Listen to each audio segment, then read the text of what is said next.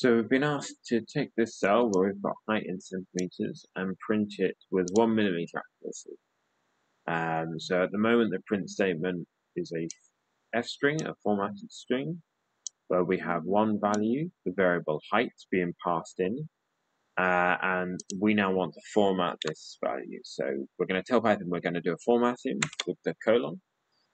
Because we're looking at a millimeter, that is the same as saying 1 decimal place on our centimeter float. So if I do this right now, I'm going to get 181 centimeters still, because I haven't got any millimeter information there. But if I were to then include some additional information, so that's an extra half centimeter, that's not going to be there.